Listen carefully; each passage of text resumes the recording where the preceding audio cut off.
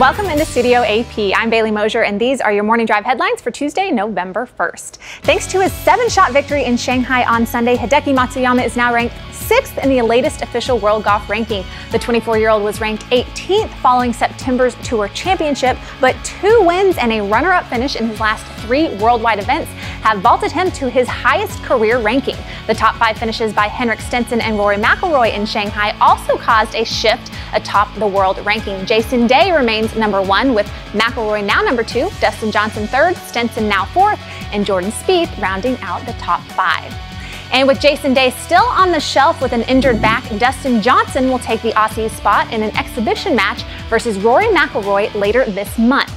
In order to play in the November 29th match from the Philippines dubbed Battle for a Cause, Johnson withdrew from Tiger Woods' event, the Hero World Challenge. Quote, "It should be a lot of fun," Johnson said of the match. "I like playing against Rory, and I've never been to the Philippines."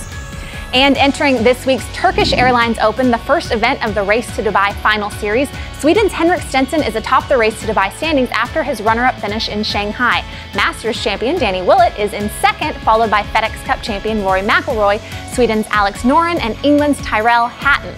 First round coverage of this week's Turkish Airlines Open begins Thursday at 5 a.m. Eastern on Golf Channel. Thank you so much for watching today's Morning Drive headlines.